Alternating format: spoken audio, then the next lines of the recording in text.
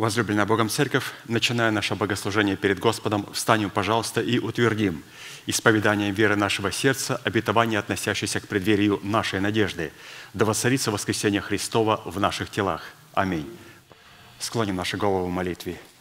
Дорогой Небесный Отец, во имя Иисуса Христа, мы благодарны имени Твоему Святому за вновь представленную привилегию быть на месте, которое очертила десница Твоя для поклонения Твоему святому имени. И ныне позволь наследию Твоему во имя крови завета подняться на вершины для нас недосягаемые и сокрушить всякое бремя и запинающий нас грех. Да будут прокляты в этом служении, как и прежде, все дела дьявола, болезни, нищета, преждевременная смерть, демоническая зависимость, всевозможные страхи, депрессии, разрушения, косность, невежество – все это да отступит от шатров святого народа Твоего. И ныне встань, Господи, на место покоя Твоего Ты и ковчег могущества Твоего, и да облекутся святые Твои спасением Твоим, и да возрадуются пред лицом Твоим. Дай нам больше от Духа Твоего, пропитай нас Духом Твоим святым, позволь нам найти светлое лицо Твое. Мы благодарим Тебя, что это служение представлено апостолом Аркадием в Твои божественные руки, и мы молим Тебя, продолжай вести его рукой сильную и превознесенную, великий Бог, Отец, Сын, Дух Святой. Аминь. Будьте благословенны, пожалуйста, садитесь. Евангелие Матфея, глава 5, 45, 48 стихи. «Да будете сынами Отца вашего Небесного, ибо Он повелевает солнцу своему восходить над злыми и добрыми и посылает дождь на праведных и неправедных. Итак, будьте совершенны, как совершен Отец ваш Небесный». Призванный к совершенству. Это заповедь, и она является наследием святых всех времен, и адресована она Христом сугубо своим ученикам. И для исполнения этой повелевающей заповеди нам необходимо взрастить праведность Божию в почве нашего сердца в формате древа жизни 12 раз в году, приносящему плод свой.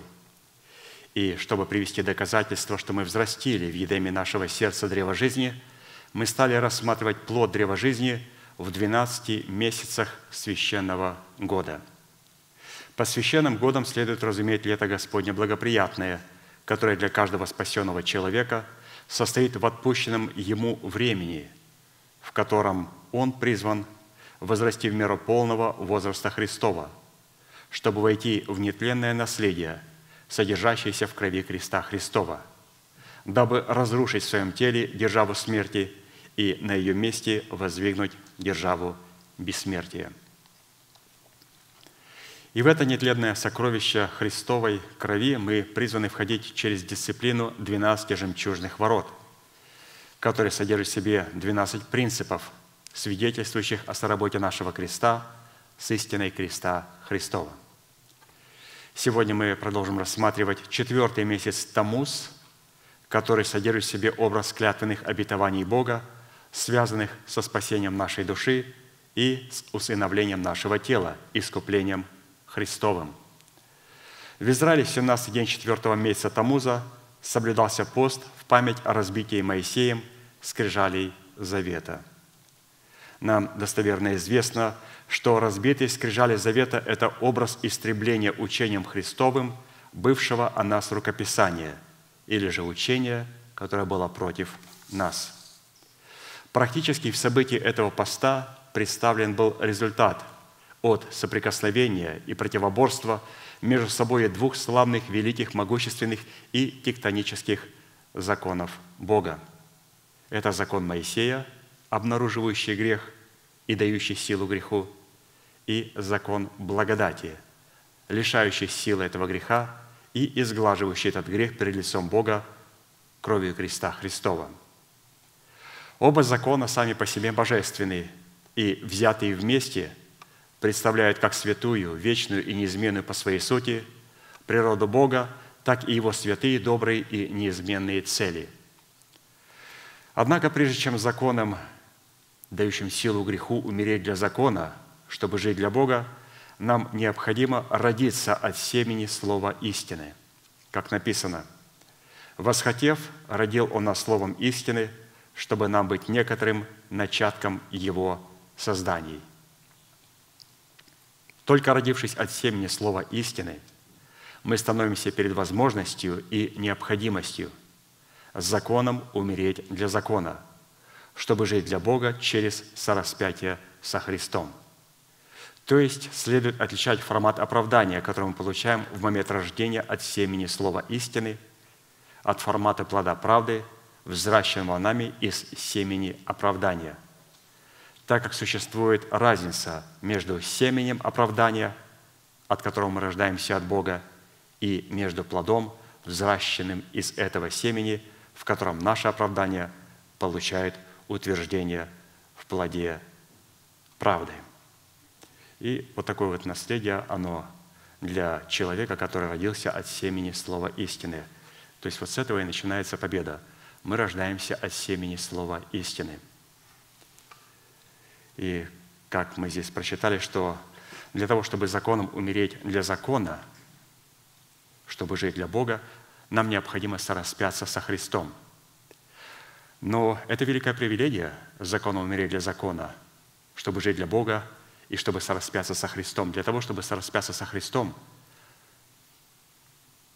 Дух Святой должен видеть наше четкое понимание, кем является Бог для нас, что Он сделал для нас, кем являемся мы во Христе Иисусе и что мы должны делать со своей стороны. Если мы не знаем этих составляющих, тогда мы не сможем сработать своим крестом с истиной креста Христова. И поэтому вначале мы рождаемся от семени слова истины. И эта истина должна быть не просто словом, а должно стать учением. Учением, которое сможет истребить рукописание или же учение, которое было против нас. Если мы не имеем учения Иисуса Христа, пришедшего во плоти, то мы не имеем никакого юридического права истребить учение, которое было против нас. И когда мы имеем учение Иисуса Христа, пришедшего во плоти, это говорит о том, что мы знаем, кто есть Бог и что сделал для нас Бог. Как на примере Гедеона, пастор нам показал, что Гедеон создал 2 жертвенника. Первый жертвенник, он создал его и назвал Иегова Шалом. Тем самым показал, что Христос сделал для меня. Здесь он показал в этом жертвеннике, что он учением упразднил вероучение или же учение рукописания, которое было против нас, чтобы Бог стал на его сторону. И когда Господь увидел, что он знает, Гедеон, что сделал для него Бог, и кем он является теперь для Бога, только потом Господь повелел ему в эту же самую ночь: «Пойди и разрушь жертвенник Ваала, который у отца в Офре-Авиезеровой, и на этом же месте восстанови другой жертвенник, и принеси на этом жертвеннике 2 тельца». То есть помести себя в этих 2 тельцах на эту жертву. Здесь уже мы получаем привилегию законом умереть для закона и сораспяться со Христом. То есть вначале мы демонстрируем в первом жертвеннике Иегова Шалом суть истины креста Христова, и во втором жертвеннике, который мы восстановили на обломках жертвенника Ваала, мы приносим себя, мы сораспинаемся со Христом, и начинает наш крест кооперировать с крестом Христовым. То есть 2 жертвенника, что должен сделать Христос, и что, или же точнее, что сделал Христос, и что должны мы сделать со своей стороны.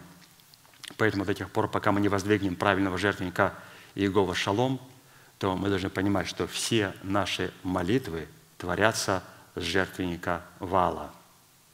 Жертвенника Ваала. И жертвенник Ваала – это когда мы желаем оправдаться делами праведности перед Богом. Делами праведности перед Богом. Итак, в чем состоит природа и суть корня правды?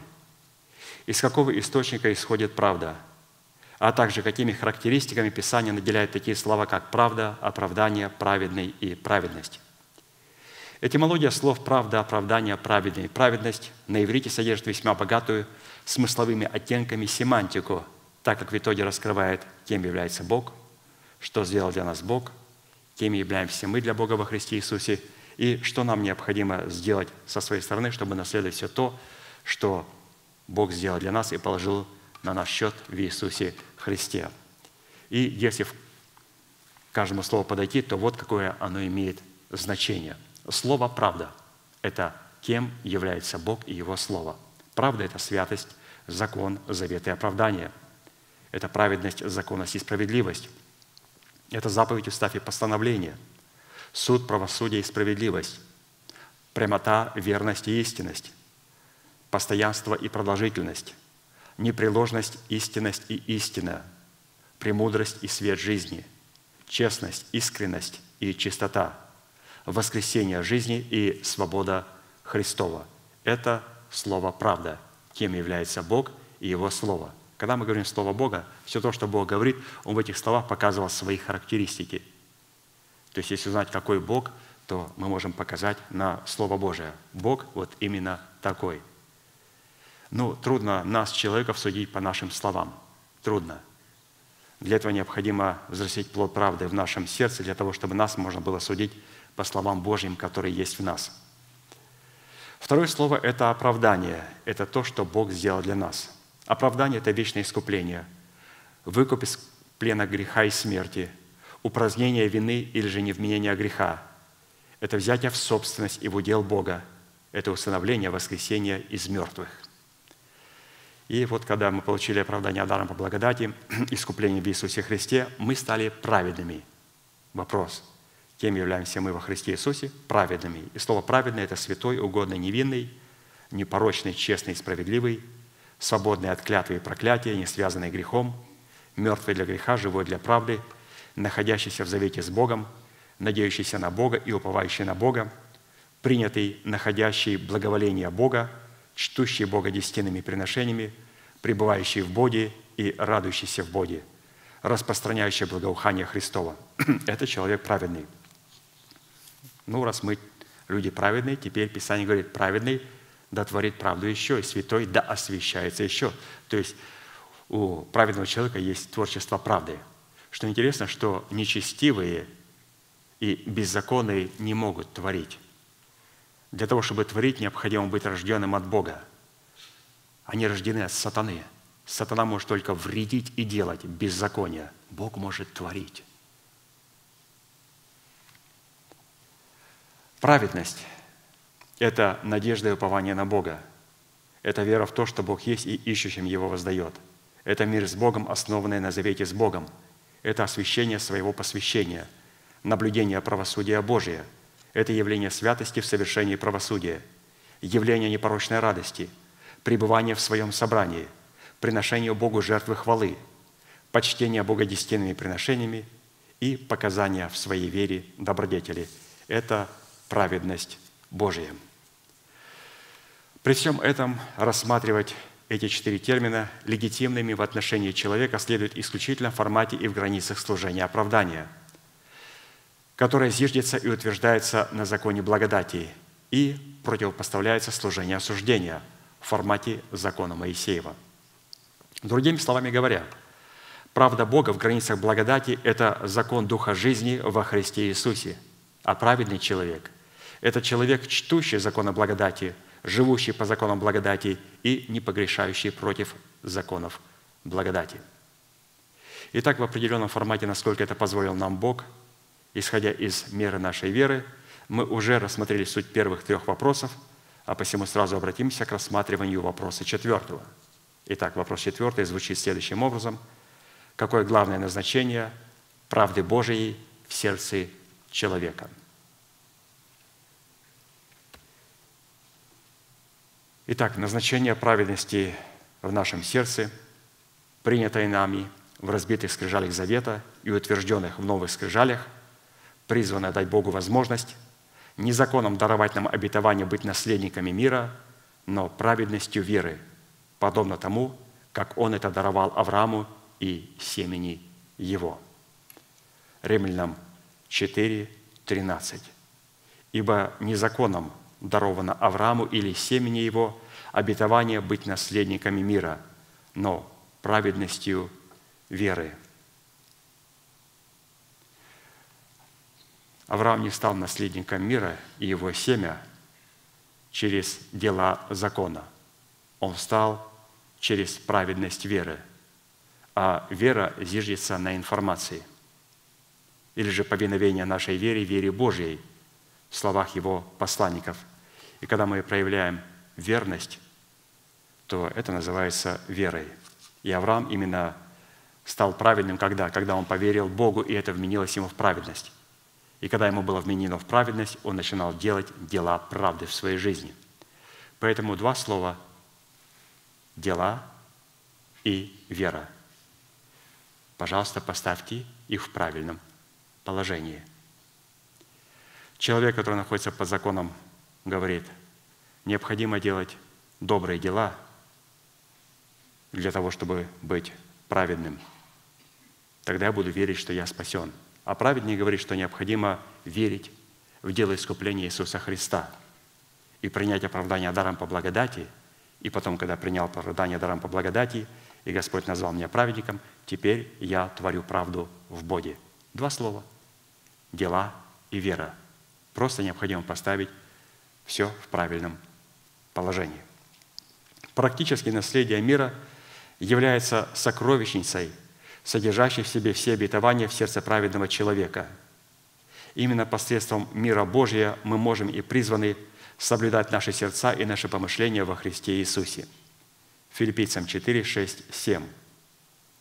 «Не заботьтесь ни о чем, но всегда в молитве и прошении с благодарением открывайте свои желания перед Богом, и мир Божий, который превыше всякого ума, соблюдет сердца ваши и помышления ваши во Христе Иисусе».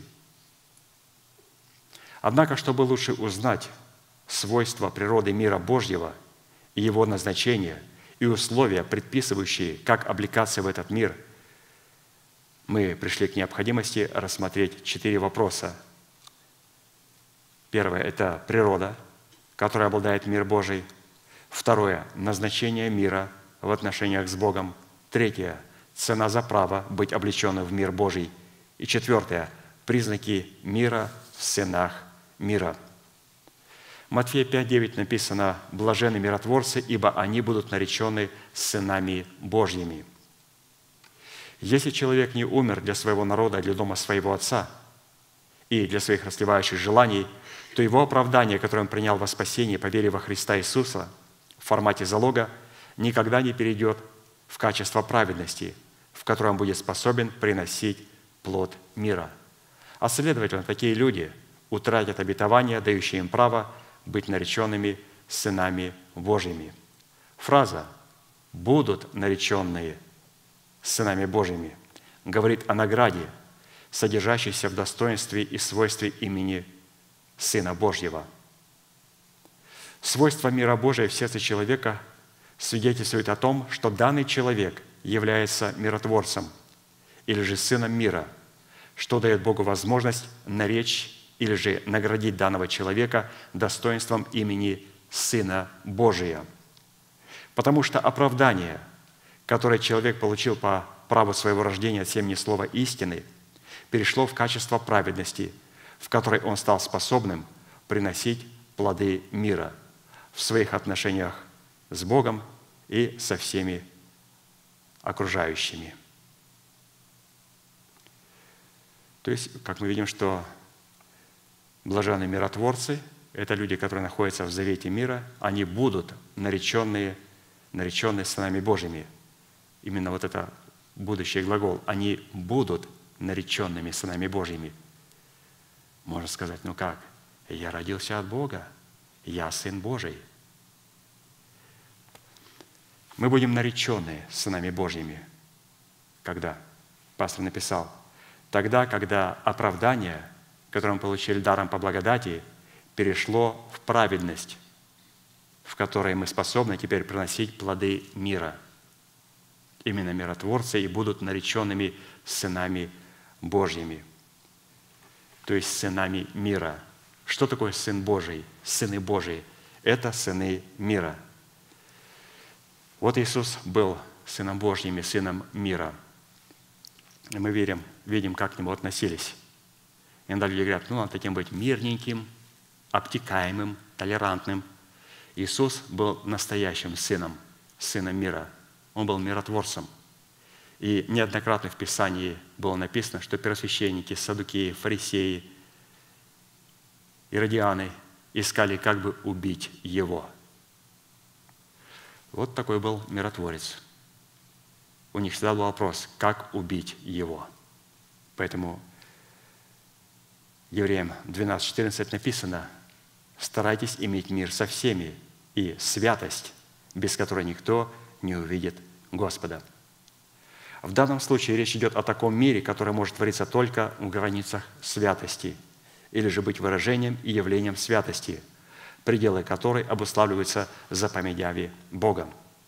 А посему мир, который мы являем вне границ святости и не как выражение святости, это беззаконие, за которое нам придется заплатить ценой вечной жизни. И на иврите слово «мир» имеет очень богатую семантику. И что интересно, брат Аркадий говорит, когда он изучал вопрос этого слова «мира», то он говорит, что у каждого слова есть свой звук. Разумеется, мы говорим «мир». У этого слова «мир», у этого слова есть своя скорость, своя форма, свой вкус, свои оттенки. И одной из самых красивейших структур – это слово «мир», «любовь» и «извини».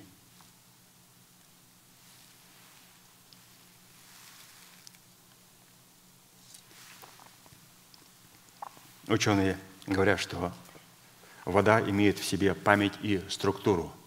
Она все помнит за эти тысячелетия. И они сделали опыт, когда они поставили сосуд, и люди подходили и говорили «мир».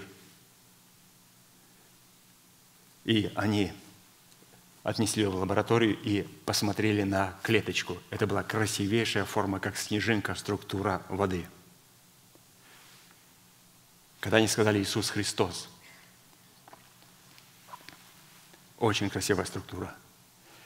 Когда люди сказали «дьявол», или же «я ненавижу тебя», или же «я не прощаю тебя», это одна из самых уродливых структур, которая даже не похожа на снежинку, что-то размазанное, что-то страшное.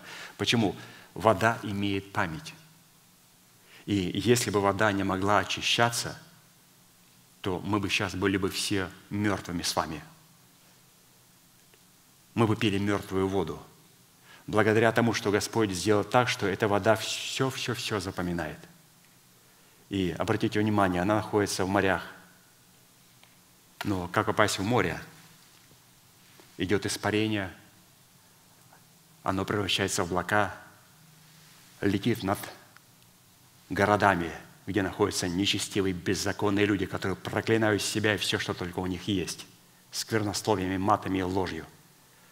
Получают эту проклятую информацию, и Господь знал, что так будет, проливается на землю, и, проходя через землю, фильтрует себя от этой информации, и потом втекает в реки и снова идет в океаны и в моря.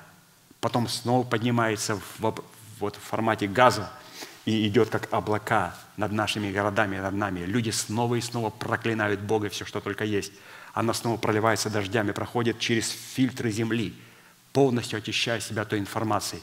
И поэтому, когда мы пьем воду, если бы она не очищалась, мы бы с вами все умерли. То есть вода помнит, у нее есть память слов, но Господь также сделал, чтобы она очищала себя от этой памяти, чтобы человечество могло существовать. И теперь слово «мир». Что оно в себя включает? Вот как слово «мир». То есть мы наследники мира. И для того, чтобы взять это наследие мира, нам необходимо посмотреть на природу этого слова. Вот определение мира. Ну, во-первых, мир – это одно из имен, достоинств и титулов Бога Отца, Бога Сына и Бога Духа Святого. Мир – это также владычественная атмосфера, обуславливающая порядок Царства Божия или же теократия. Мир – это владычество божественного покоя, успокоения в Боге и благоденствия в Боге. Мир – это дружелюбие в отношениях с Богом и со святыми. Мир – это безопасность, помощь, защищенность, благополучие, благоденствие, благосостояние, здоровье и дружелюбие. Мир – это самая древняя форма приветствия, с которой люди обращались к царям, друг к другу и благословляли друг другу. То есть мир дому вашему. Когда вот у нас вот у славян заходили еще в старину, христиане так сегодня приветствуются: мир дому вашему. Ну, сегодня это у нас просто хай, и на наше хай мы слышим бай. Ну, а мы должны приветствовать вот так: мир дому вашему, с миром. Мир – это также завет, союз или соглашение Бога, заключенное с человеком, которое предусматривает ответственность как Бога, так и человека за исполнение своей роли. Мир – это такие отношения человека с Богом, которые не обращены грехом нечестия и беззакония. Мир – это состояние, атмосфера в сердце человека, преданного Богу, уповающего на Бога и пребывающего в Боге. И мир Божий, призванный защищать покой нашего сердца и нашего мышления, принадлежит исключительно, как мы прочитали, сынам мира. И миротворцы – это как раз и есть сыны мира. В силу чего творить мир Божий и быть его носителем, а следовательно и передавать его себе подобным, могут и призваны исключительно сыны мира. Луки 10, 5, 6. «В какой дом войдете, сперва говорите: мир дому сему, и если будут там сыны мира, то почиет на нем мир ваш, а если нет, то к вам возвратится». Марка 6, 11 написано: «И если кто не примет вас и не будет слушать вас, то, выходя оттуда, отрясите прах от ног ваших, во свидетельство на них. Истинно говорю вам, отраднее будет Содому и Гоморре в день суда, нежели тому городу или дому тому». Под приветствием мира, когда человек говорил «мир дому сему», которым мы призваны определять сынов мира, просматривается порядок Царства Небесного, пребывающего в сынах мира, в достоинстве теократии, обуславливающей власть Бога и право Бога. То есть, святые, здесь очень интересная мысль прорисовывается нашим пастырям, что когда мы приветствуем друг друга такими словами «мир дому всему», мы должны туда вложить всю информацию. В этих словах мы сказали, что я являюсь Сыном Божьим и миротворцем, с сынами мира, у меня есть наследие мира.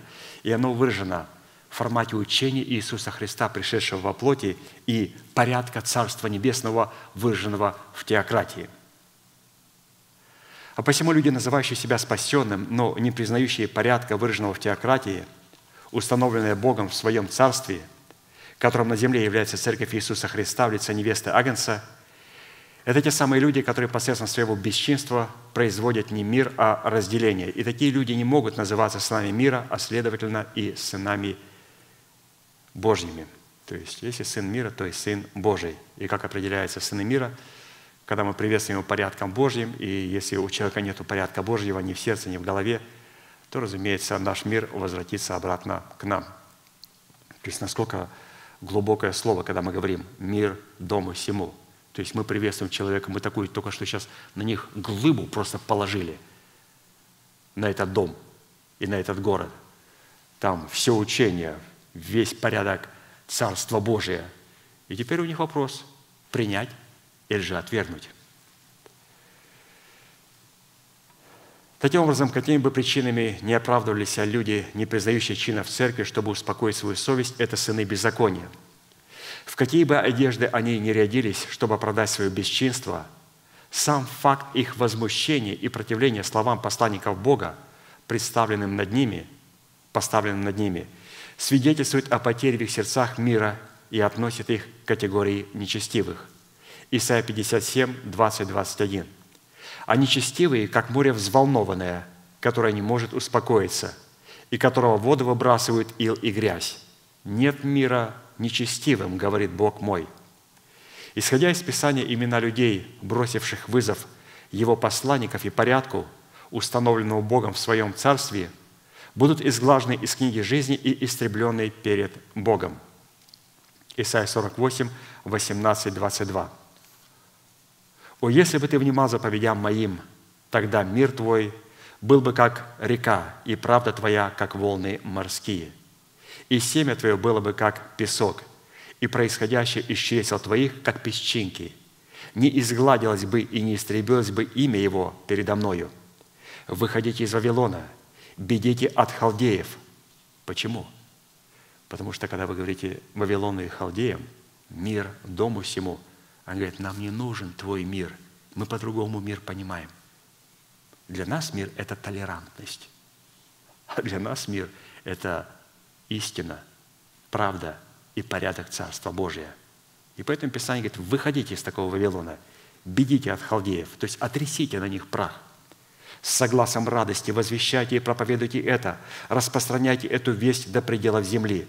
Говорите: Господь искупил раба своего Иакова, нечестивым же нет мира, говорит Господь. То есть здесь вот эта фраза «нечестивым же нет мира», они отрисают прах с ног своих. Поэтому, святые, что мы здесь подчеркнули для нас, что вот эта фраза, когда мы говорим, это хорошо, красиво, когда мы приходим и «мир сердцу твоему». Но, разумеется, если мы встречаемся где-то на улице, то там нету дома, то мы говорим: вот, брат или сестра, мир сердцу твоему. И мы сразу там включаем: я приветствую этого человека истиной, правдой и порядком Царства.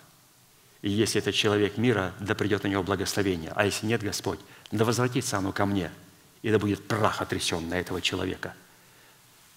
Вот этой фразой «мир сердцу твоему», святые, вы подписали приговор человеку, который не является сыном мира.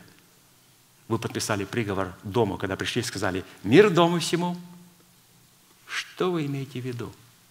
Я имею в виду всю истину, начальствующее учение, всю правду Божию и весь порядок Царства Божия. И если у вас в доме это есть, да придет мир Божий на этот дом. Если нет, он возвратится обратно ко мне. И ноги мои будут отрицать прах нас, сынов беззакония. Почему? Потому что нет мира нечестивым, говорит Бог наш, и нечестивым также нет мира, говорит Господь наш. Итак, мы сегодня постараемся ответить на вопрос первый. Какими свойствами Писания наделяет мир Божий, призванный соблюдать наше помышление во Христе Иисусе? Или же, коротко, природа, которой обладает мир Божий. Природа, которой обладает мир Божий. И рассмотрим 7 составляющих. Первое. Мир Божий, призванный соблюдать наше помышление во Христе Иисусе, является одно из первостепенных имен Небесного Отца, определяющее Его мышление, направленное в первую очередь на наше полное освящение, чтобы мы могли быть сохранены без порока в пришествии Господа нашего Иисуса Христа. Это все записано в первом послании к Фессалоникийцам, 5 глава, 23-24 стихи. «Сам же Бог мира», говорится о Боге Отце, «сам же Бог мира да осветит вас во всей полноте, и ваш дух, и душа, и тело во всей целости да сохранятся без порока в пришествии Господа нашего Иисуса Христа. Верен призывающий вас, который и сотворит сие». Это одно из многих мест Писания, которое свидетельствует о том, что Небесный Отец по своей природе мирен. Раз Он рождает сынов мира, по своей природе Он очень мирная личность. Но понимаем ли мы слово «мирная личность»? Отсутствие мира, напряженности, беспокойства, которое сегодня испытывает существующий мир, говорит о степени ума, которым обладает этот мир, для которого слово «мир» в первую очередь ассоциируется с отсутствием войны. Для этого мира мир – это значит, у нас нет войны.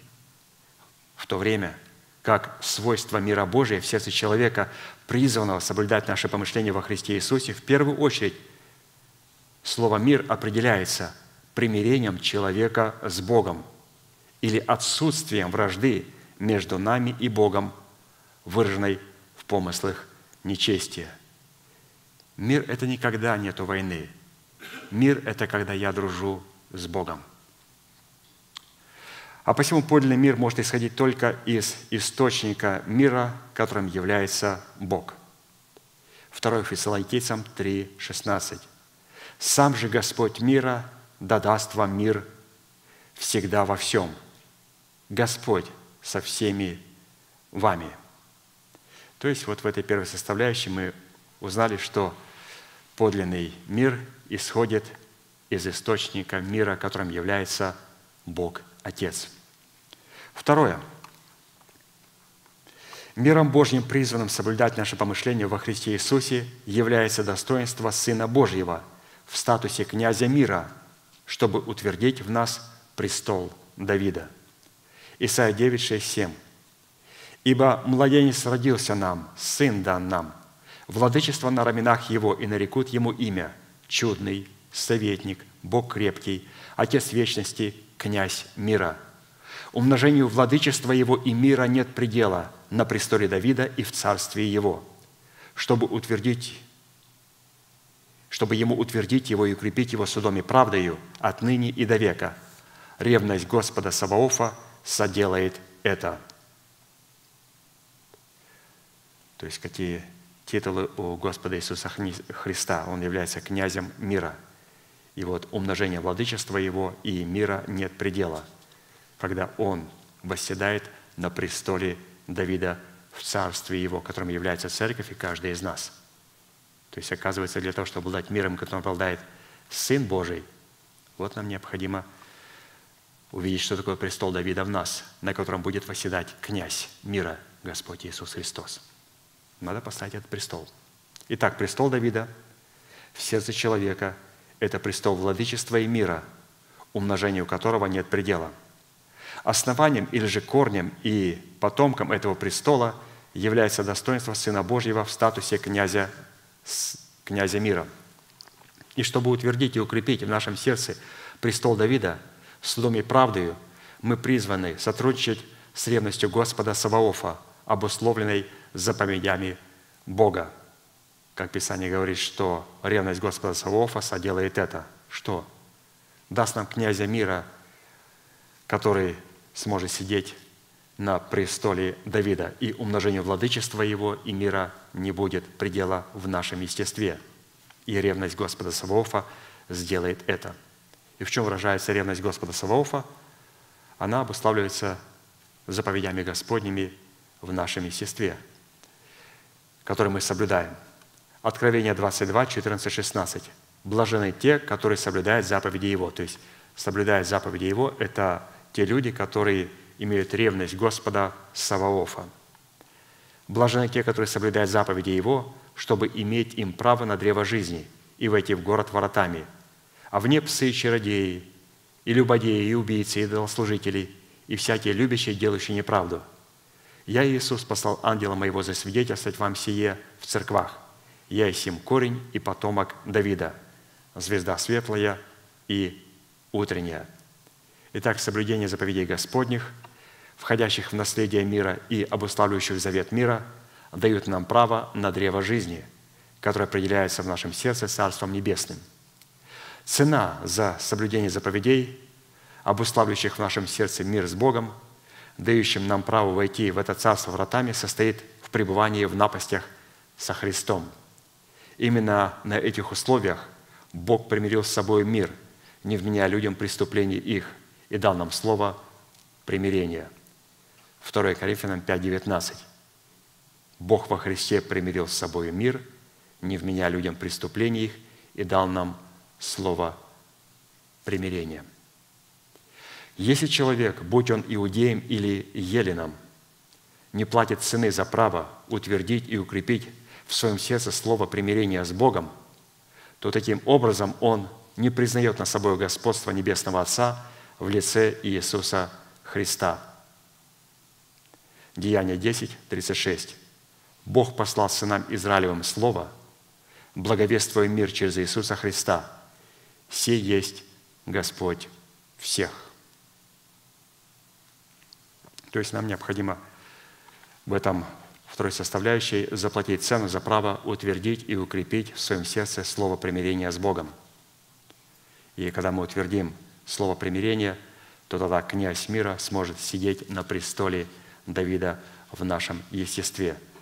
Вот необходимо Господа Иисуса посадить на этот престол. И как мы прочитали здесь, это происходит через распятие. Потому что на престоле-то сидит кто? Наш народ, дом нашего Отца, который противится истине Святого Духа, и наши нечестивые мысли, и наши расслевающие желания, которые мы выдаем за волю Божию. И также душевные авторитеты в демократических структурах. Все хотят сесть на престол. И Писание говорит, что нам необходимо сораспяться со Христом, чтобы через смерть Господа Иисуса Христа повыкидывать все это с престолов. И на престоле Давида посадить князя мира, Господа Иисуса Христа. И Он садится на своем престоле в нашем сердце, когда наша совесть очищена от мертвых религиозных дел. Он садится в наше мышление, когда оно обновлено духом нашего ума, и садится в престоле нашего тела, когда мы кроткими устами исповедуем веру нашего сердца. То есть Он утверждает свой престол и позволяет нам иметь такой статус сыны мира и быть наследниками этого мира. То есть, обратите внимание, быть наследником мира – это не просто родиться от Авраама, отца, быть евреем. Да нет. Необходимо родиться по вере, быть как Авраам по вере. Необходимо ходить по следам веры Авраама. А для этого необходимо каждому из нас поставить престол в нашем естестве, на котором будет сидеть Иисус Христос, князь мира. Итак, вот мы рассмотрели уже две составляющих. Первое определение мира мы увидели в Боге Отце, и второе в Сыне Божьем Иисусе Христе. Третьим миром Божьим, призванным соблюдать наше помышление во Христе Иисусе, является Святой Дух, данный нам в виде залога, представляющего в нас наследие мира Божьего. То есть Дух Святой, третья личность Божества, также является миром Божьим. Иоанна 14, 26, 27. «Утешитель же Дух Святой, которого пошлет Отец во имя Мое, научит вас всему и напомнит вам все, что я говорил вам. Мир оставляю вам, мир мой даю вам. Не так, как мир дает, я даю вам. Да не смущается сердце ваше и да не устрашается». То есть здесь Святой Дух представлен в этих словах. «Мир оставляю вам, и мир мой даю вам». Это как раз и есть тот мир, тот Дух Святой, которого Господь оставил. Если Святой Дух, как формат данного нам залога в наследии мира Божьего, не будет пущен нами в оборот, то во время посещения Божия, когда будет испытываться строение нашей веры, наша вера потерпит кораблекрушение, и мы окажемся полными банкротами, не имеющими мира в своем сердце. Пустить в оборот залог Святого Духа в формате наследия мира Божьего означает отвергнуть себя, взять свой крест и последовать путем заповедей Господних. Потому что залог Святого Духа, принятый нами в формате наследия мира, дан нам не для плоти и крови, а для возрожденного Духа, чтобы привести его в совершенство Божие. А посему задействовать полномочия мира для своей душевной жизни означает пренебречь наследием мира, призванного открыться в откровениях Святого Духа, и противопоставить ему свои душевные возможности в формате своего плотского ума. И именно так поступил царь Саул, когда пришло время покориться откровениям Святого Духа, полученным через пророка Самуила. Он, Саул, воспротивился этим откровениям и противопоставил слову Самуила свои собственные соображения, в силу чего Святой Дух, призванный обуславливать в его сердце полномочия мира Божьего, покинул его и напал на него злой дух по разрешению от Бога, и он стал бесноваться в доме своем. 1 Царств, 18 глава, 10-12. «И был на другой день, напал злой дух от Бога на Саула, и он бесновался в доме своем. А Давид играл рукой своей на струнах, как и в другие дни. В руке у Саула было копье, и бросил Саул копье, подумав, пригвожду Давида к стене. Но Давид 2 раза уклонился от него. И стал бояться Саул Давида, потому что Господь был с ним, а от Саула отступил». Давид был человеком, который восхитил венец, принадлежащий Саулу, потому что никогда не противопоставлял откровениям Святого Духа свои умственные соображения. Вот, пожалуйста, то есть здесь мы встретились с третьим миром в лице Духа Святого. То есть Он дал нам как залог. То есть как можно пустить в оборот залог Святого Духа? Для того, чтобы Дух Святой, который мы приняли как гостя, стал Господом и Господином нашей жизни. А это производит только тогда, когда мы перестанем противопоставлять откровению Святого Духа свои умственные соображения, когда мы не будем ставить свой ум наравне с умом Божьим, потому что это очень сильно огорчает Духа Святого. И он покидает человека навсегда. Когда человек свой интеллект, свой ум ставит наравне с умом Божьим. Он даже дал нам иноговорение. Что такое иноговорение? Когда вот мы молимся о крещении с людьми, об иноговорении, мы говорим, что иноговорение – это когда человек молится из своего духа без содействия ума и интеллекта. Мы молимся отсюда, сюда. Вот иноговорение. Когда я говорю по-русски, по-украински, по-английски, по-немецки, по-испански, я задействую свою голову. То есть сейчас я говорю, и для того, чтобы вам что-то передать, мне необходимо то, что у меня находится здесь, передать сюда. И потом передать вот моими устами. Но я передаю вам веру Божию. И это ни в коем случае не оскорбляет Духа Святого. Но когда человек говорит вот отсюда, вот без сердца, что так сказал Господь, Дух Святой говорит: подожди, беззаконник. Бог тебе такого не говорил. У тебя этого в сердце нету. Так говорит Господь. И человек говорит отсюда, вот сюда. Вот когда мы говорим «так говорит Господь», такого человека Дух Святой покидает, и в него входит религиозный злой дух. Как определить, что он вошел в него? У человека появляется надменность. Это говорит о том, что он стал одержимым духом религиозных. То есть злой дух, который вышел из человека, вернулся и увидел, что место не занято, и он пришел взять с собой 7 злейших религиозных духов. И для такого человека конец будет хуже, чем его начало. Вот от этих уже духов религиозных уже очень трудно отделаться, потому что мы не видим больше себя неправильными. Мы не видим свои ошибки. Мы видим сучок в брате глаза своего, и уже никогда не увидим бревна в своем глазу. Это катастрофа, это сыны погибели, когда Дух Святой покидает человека. Поэтому, святые, что мы поняли в этом третьей составляющей, что я никогда не буду противопоставлять свои собственные соображения и выдавать их за откровение Святого Духа. 4. Миром Божьим призван соблюдать наше помышление во Христе Иисусе является слава Его нового храма, обусловленная телом Христовым в лице невесты Агнца, через которую Он являет нам свой мир. Агея 2:9. «Слава сего последнего храма будет больше, нежели прежнего, говорит Господь Саваоф. И на месте сем я дам мир, говорит Господь Саваоф. И на месте сем я дам мир». На месте последнего храма. Под славой последнего храма подразумевается слава Церкви Христовой в формате конкретной поместной церкви, в которой мы можем получать откровение Святого Духа о полномочиях и назначениях наследия мира.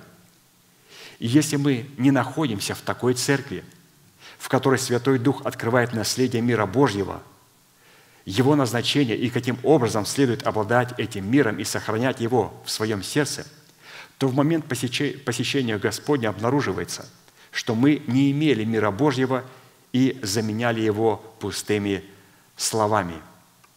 То есть нам необходимо находиться в той церкви, в которой проповедуется о наследии мира, и не оставлять ее. Евреям 10, 25, 31. «Не будем оставлять своего собрания, как есть у некоторых обычай, но будем увещевать друг друга, и тем более, чем более усматривайте приближение дня онного. Ибо если мы, получив познание истины, произвольно грешим, то не остается более жертвы за грех, но некое страшное ожидание суда и ярость огня, готового пожрать противников. Если отвергшиеся закона Моисеева при 2 или 3 свидетелях без милосердия наказываются смертью, то скольких чаще, вы думаете, наказанием повинен будет тот, кто попирает Сына Божьего и не почитает за святыню кровь завета, который освящен, и Духа благодати оскорбляет. Мы знаем того, кто сказал: «У меня отомщение, я воздам, говорит Господь». И еще Господь будет судить народ свой».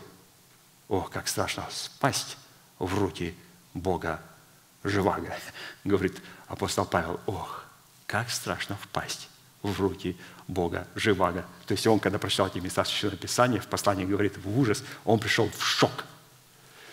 Просто дрожь по телу прошла. Вот когда мы вот эти места Священного Писания святые читаем, то у нас должна быть определенная дрожь.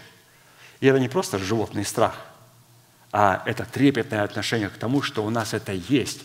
И несмотря на то, что у нас этот есть мир, мы понимаем, насколько эта планочка высоко поднята. То есть в этом 4 аспекте мы с вами поняли, что нам необходимо находиться в той церкви, на том месте, о котором он сказал, что на месте сем я дам тебе мир. То есть Господь не сможет дать нам мир там, где орут, визжат, рычат на Бога, или же там, когда рассказывают душевные стишки, люди храпят, другие шмыгаются. Ну не может Господь там дать мира Божьего. Он дает мир Божий на своих горах. Он дает мир Божий на Сионе. В нем должна быть тишина. Но эта тишина не потому, что люди спят и им скучно, а это тишина от трепета перед Словом Божьим. Вот я смотрю на вас, святые, никто не спит. Посмотрите, я проповедую монотонно, тихо, скучно, но вы не спите. Почему? Потому что на этом месте пребывает мир Божий, и мир Божий находится в ваших сердцах. 5. Миром Божьим, призванным соблюдать наши помышления во Христе, является Царство Божие внутри человека в составе праведности, мира и радости во Святом Духе. Вы посмотрите, как нас ведет интересно апостол Аркадий. Он начал от Бога Отца, потом этот мир показал, как Отец передал своему Сыну, потом Он передал это Духу Святому, потом Он этот мир передал Церкви Божьей, и теперь через Церковь Божию Он помещает этот мир в храм нашего естества. Итак, 5 миром Божьим, призван соблюдать наше помышление во Христе Иисусе, является Царство Божие внутри человека. Римлянам 14:17. «Ибо Царство Божие не пища и питье, но праведность и мир и радость во Святом Духе». В данном изречении речь идет о Царстве Божьем в сердце человека, которое обуславливается в его сердце плодом, обуславливающим праведность, мир и радость во Святом Духе. Это плод. Галатам 5:22. Плод же Духа. Любовь, радость, мир, долготерпение, благость, милосердие, вера. И вот эти вот составляющие – любовь, радость, мир, долготерпение, благость, милосердие, вера – это эквивалент и выражение дел праведности. Потому что только праведный может творить правду в приношении Богу плода правды. То есть, когда мы являем плод правды, характер Христов, которые говорят о взращенной праведности в нашем естестве, то вот она как раз и являет среди всех плодов мир Божий. При этом, как мы часто говорим, пишет апостол Аркадий, все составляющие плода Духа находятся по отношению друг к другу в чудном равновесии, находятся друг в друге, исходят друг из друга, поддерживают друг друга и идентифицируют истинность друг друга. И разумеется, что младенец во Христе, будучи еще человеком душевным, не может принять и иметь в себе Царство Божие и всего того, что связано с Царством Божьим. Почему? Потому что Царство Божие связано с плодом Духа, с характером Христовым, с совершенством Христа, когда мы приходим в меру полного возраста Христового, мужа совершенного. 1 Коринфянам 2, 14, 16. «Душевный человек, или же младенец во Христе Иисусе, не принимает того, что от Духа Божия, потому что он почитает это безумием, и не может разуметь, потому что о всем надо судить духовно. Но духовный судит о всем, а о нем судить никто не может. Ибо кто познал ум Господень, чтобы мог судить его? А мы имеем ум Христов». А посему, прежде чем принять семя Царства Небесного в благовестном слове посланника Божьев и приносить плод правды, необходимо оставить младенчество. Младенчество в лице своего народа, дома своего отца и своих растлевающих желаний, которые характеризуют и обуславливают душевную жизнь человека. Вы представляете, святые, что для того, чтобы принять семя Царства Небесного, человеку необходимо оставить младенчество. И наша зависимость от нашего народа, от дома нашего Отца, который противится истине, и от наших растлевающих желаний, это как раз и есть то младенчество, которое не позволяет нам раскрыть наследие мира. То есть оно раскрывается через плод Духа. То есть у нас не должно быть младенчеством, но мы должны прийти в меру полного возраста Христова, и все, что мы должны оставить, только некоторые функции, которые есть не у духовных младенцев, а у физических младенцев. Потому что когда рождается маленькая бэбичка, ребенок, то у него есть те качества, которые есть у духовного человека, как нам неоднократно во время посвящения. И сейчас, когда святые приходят и дают пастырь помолиться право от его имени, во имя Господа Иисуса Христа, помолиться за них с разрешения, то мы как раз и говорим, что у них есть определенные качества. То есть первое качество – у них есть мудрость змеи и простота голубя. То есть они точно знают, кого им надо слушать и от кого надо бежать. И при виде его надо закрывать ушки и начинать плакать, убегать от него. Второе, необходимо любить то молоко и ту пищу, которую дает этот человек. И второе, не надо обижаться, когда слово, которое говорит тебе мать и говорит тебе в церкви человек, облеченный полномочиями Бога, не надо обижаться. Детки маленькие, они, несмотря на то, что папа или мама наказали их, они протягивают свои ручки. И вот эти вот три качества, они есть только у духовного человека. И вот нам необходимо понимать, что когда мы говорим оставить младенчество, то определить, что мы оставили младенчество, вот эти три качества, они будут у нас возрастать и очень ярко проявляться. Вот на примере царь Озия. Когда он воцарился, ему было 16 лет. Совершенно молодой человек. И Писание говорит, когда он прибегал к Богу в дни Захарии, то есть он прибегал к Богу в лице Захарии, прибегал к Захарии и говорил, как мне правильно поступать, как правильно править, что делать, что не делать, с кем заключать контракт, с кем не надо. Скажи, как вот смотришь ты вот на этот контракт, не стоит его подписывать или не надо подписывать? Он говорит, нет, это ловушка, не вздумай его подписывать. Озия говорит, благодарю тебя.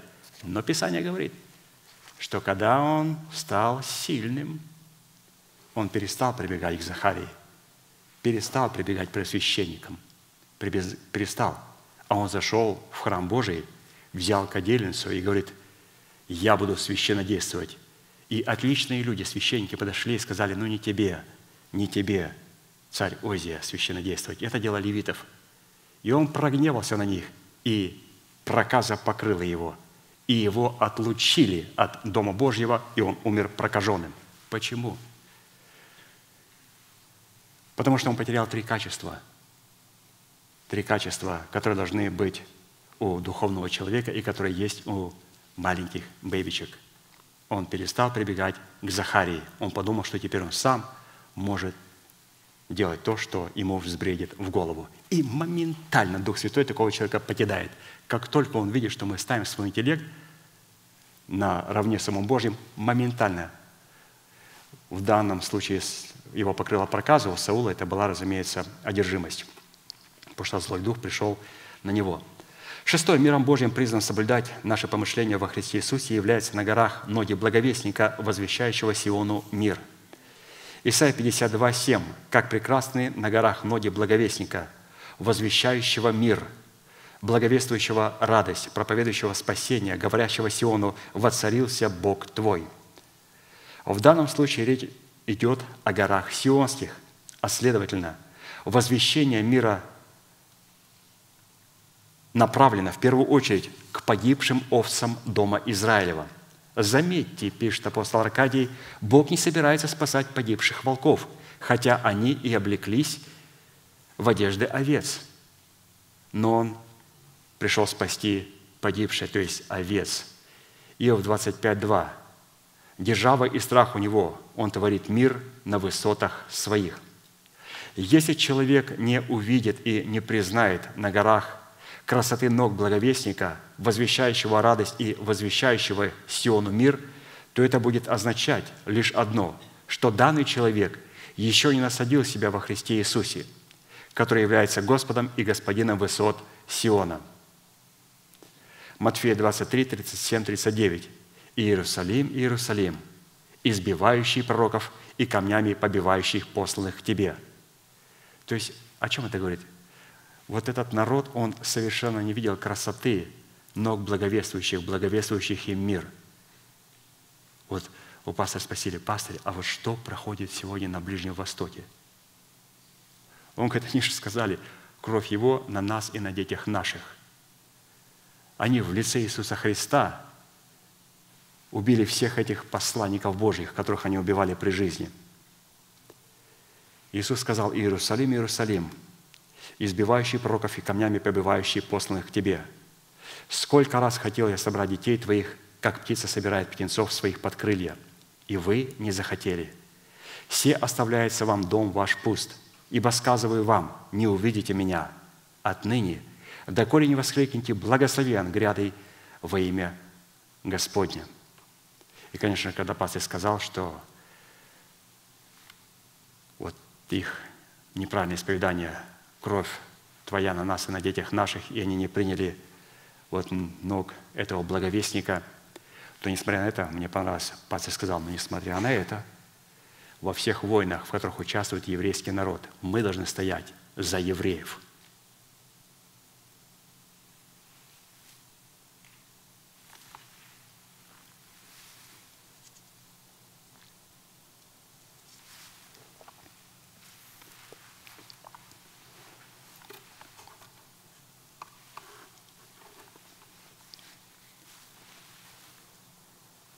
Значит, мы будем стоять за них.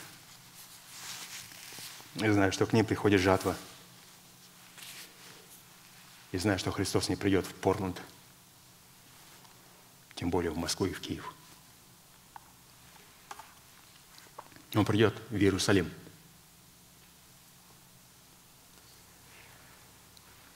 Дело в том, что высоты Сиона и ноги благовестника на этих высотах являют такое торжество и не могут быть представлены друг без друга. Исайя 58, 13, 14. «Если ты удержишь ногу твою ради субботы от исполнения прихотей твоих во святой день мой, и будешь называть субботу отрадою, святым днем Господним, чествуемым, и почтишь ее тем, что не будешь заниматься обычными твоими делами, угождать твоей прихоти и пустословить, то будешь иметь радость в Господе, и я возведу тебя на высоты земли, и дам вкусить тебе наследие Иакова, отца твоего, уста Господни изрекли это». Поэтому, святые, когда мы удерживаем свою ногу ради субботы, Писание говорит: «Я возведу тебя на высоты». Или же я покажу тебе ту красоту, которую Господь нам передаст через ноги благовестников, которые поднялись на эту высоту, чтобы передать нам наследие нашего мира. Поэтому в этом 6 аспекте мы говорим: Господь, мы удерживаем нашу ногу ради Твоей субботы и признаем Твою субботу в лице Сиона и в лице тех святых, потому что, как пастырь сказал, невозможно отделять ноги благовествующих благое от Сиона. Это одно, это один монолит. Мы признаем их, Господь. И поэтому благовествуй нам свой мир. Ну и 7. Миром Божьим, призванным соблюдать наши помышления во Христе Иисусе, является Его непоколебимый завет мира, служащий для нас доказательством Его милости. То есть уже Его завет мира, который является непоколебимым. Исайя 54, 10. «Горы сдвинутся, и холмы поколеблются, а милость моя не отступит от тебя, и завет мира моего не поколеблется, говорит милующий тебя Господь».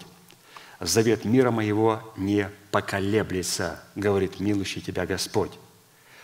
Но вот для того, чтобы завет мира не поколебался, говорит Господь, Он должен вначале сдвинуть, как мы прочитали, горы и холмы. Горы и холмы, которые не являются Его горами и Его холмами. Горы и холмы – это образ власти и авторитета. А посему в данном случае речь идет о таких горах и холмах, которые служили для нас авторитетом в демократических структурах и являлись для нас эталоном для подражания. Но на самом деле они предадут нас и, используя силу своей власти и авторитета, будут противостоять нам на пути познания и исполнения воли Божьей. На иврите горы сдвинуться обозначает прекратят оказывать на нас свое влияние и отступят от нас. А фраза «холмы поколеблются» обозначает «они будут свержены вниз». Милость Божия в формате завета мира Божьего, в отличие от имеющихся авторитетов, не отступит от нас и не поколеблется.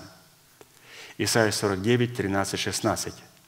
«Радуйтесь, небеса, и веселись земля, и восклицайте горы от радости, ибо утешил Господь народ свой и помиловал страдальцев своих. А Сион говорил: оставил меня Господь, и Бог мой забыл меня. Забудет ли женщина грудное дитя свое, чтобы не пожалеть сына чрева своего? Но если бы она и забыла, то я не забуду тебя. Вот я начертал тебя на дланях моих, стены твои всегда передо мною». То есть здесь мы увидели, что завет Бога является заветом непоколебимым. И мы не должны получить вот это наследие в этих горах.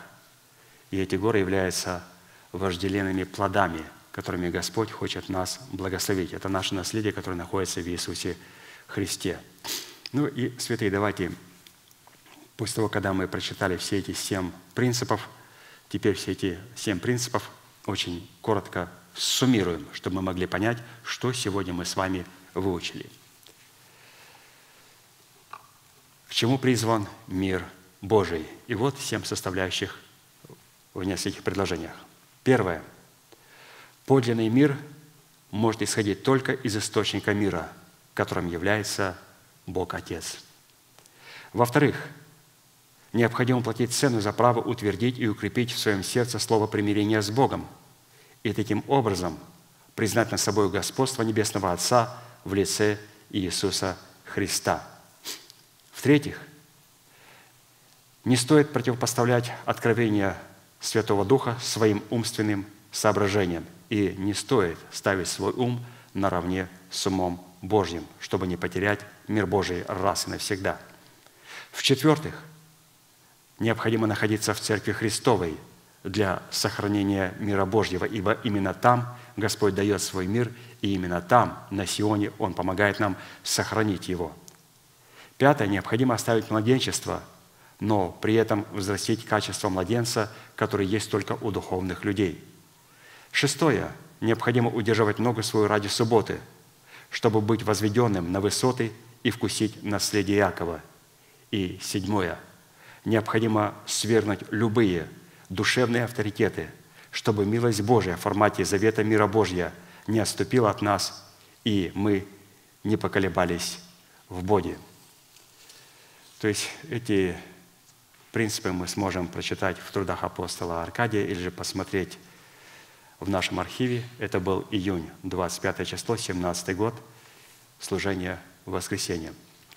И сейчас, святые, мы будем молиться, и я приглашаю на это место всех тех святых, которые являются сынами мира и которые хотят, находясь на этом Сионе, утвердить завет мира, который Господь нам даровал, для того, чтобы иметь юридическое право войти в наследие мира, потому что не законом даровано нам быть наследниками мира, но праведностью веры, как это сделал Авраам.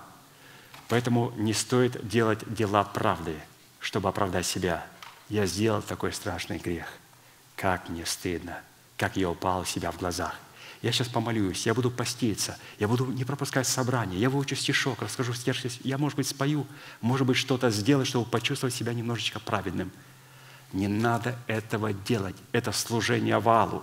Когда мы что-то сделали не так, Писание говорит, нам необходимо использовать веру, то есть прийти к Богу и сказать: «Я верю в дело искупления Иисуса Христа. Я знаю, что Он сделал для меня». И когда я принял оправдание даром и поблагодарил: «Господи, благодарю Тебя, что в Иисусе Христе я праведный», вот теперь можно помолиться, можно попаститься и выучить место Священного Писания из псалмов и рассказать его в церкви наизусть. Теперь это можно сделать. Теперь оно будет работать. Теперь оно будет на том месте, на котором Господь сказал Гедеону: «Поставь жертвенник, и на этом жертвеннике принеси 2 тельца». Теперь ты должен делать твердым свое звание и свое избрание.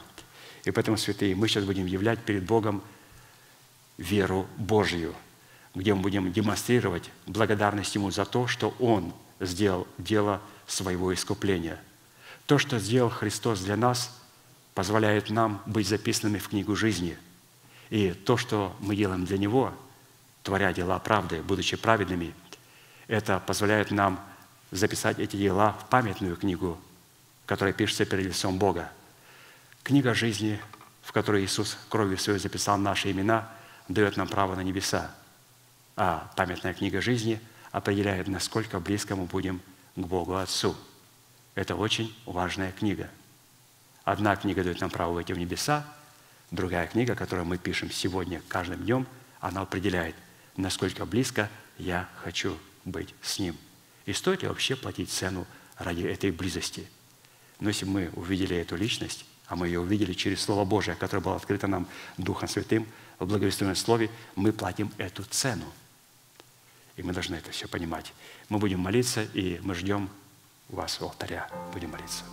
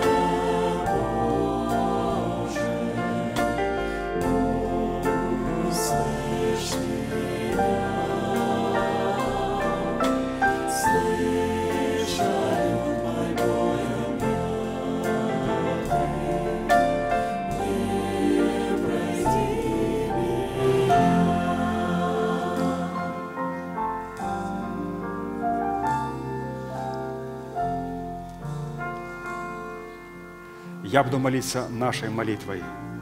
И прошу вас глубоко верить, что Бог за нас, Он не против нас. Он возлюбил нас вечной любовью. Он даровал нам дело своего искупления. Он встал между нами и нашими врагами, чтобы защитить нас и поднять нас до своего уровня. Глаза закрыты – это элемент того, что мы находимся в тайной комнате. Руки воздеты к небесам – это знак того, что наши руки без гнева и сомнения. Пожалуйста, молитесь вместе со мной.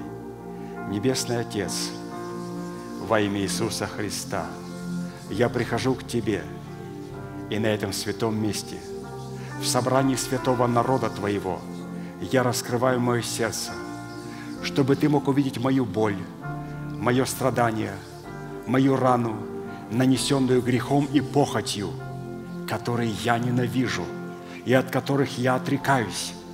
Я прихожу к Тебе с моей зависимостью, запинающим грехом, болезнью, страхами, попранной честью и поруганным достоинством.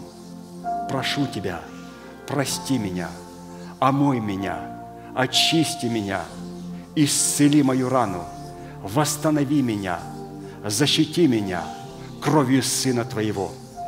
И прямо сейчас, перед небом и адом, я хочу исповедать, что согласно Твоего Слова я омыт, я очищен, я исцелен, я восстановлен, я оправдан, я спасен.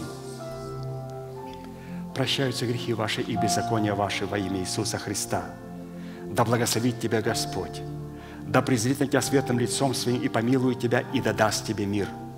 Да придут на Тебя благословения гор древних и холмов вечных. Да падут перед Тобою тысячи и десятки тысяч, одесную Тебя, а к Тебе не приблизятся. Да будет низвержена из тела твоего держава смерти, и на ее месте да будет воздвигнута держава жизни и воскресения. Да придет все это на тебя и на все потомство твое, и весь народ да скажет Аминь».